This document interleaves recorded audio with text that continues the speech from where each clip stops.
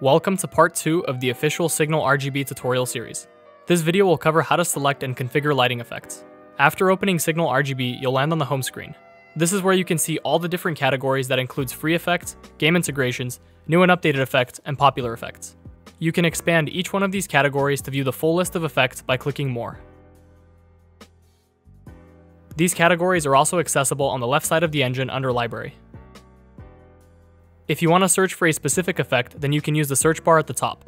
To install an effect, hover over the image and click the Install button. Now that the effect is installed, you can apply it with the Apply button. You can also remove it with the Delete button. On the left side of the engine under Library, you can click Install to see all of the effects you've already installed, and then easily apply or delete them. This is also where you can quickly see which effects have updates available. If you hover over an effect and see this Update button, then you can click it to update the effect to the latest version. We recommend you keep your effects updated because these updates include performance improvements, bug fixes, and new customization options. After applying an effect, you can customize it by either clicking Customize under My Effect or clicking the effect box in the top left corner. This is the customization area, and it's where you can change the effect colors, speed, and more. On the right side is where all of the customization options are, and it varies depending on the effect.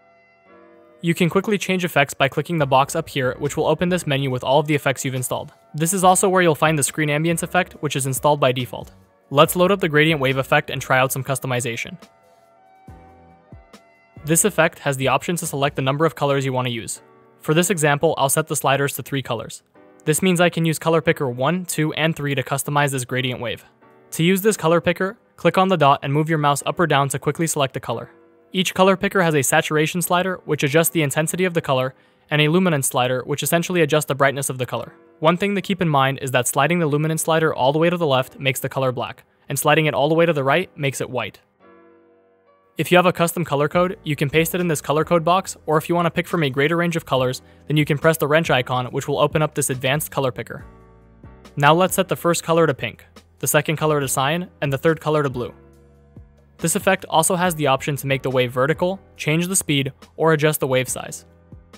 When you have a custom effect you're happy with, then you can save it as a preset, then you can always load it back at any time. You can save up to 3 presets, which are labeled as letters A, B, and C here in the top right corner. To save your effect, click and hold the letter until you get a message at the bottom that says Effect Preset Saved.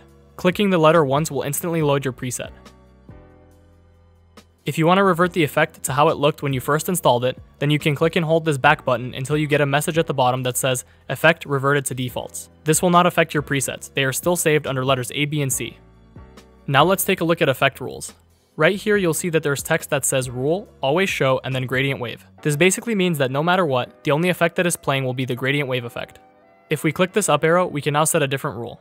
This rule now says at idle, show gradient wave, and when media is playing, show screen ambience.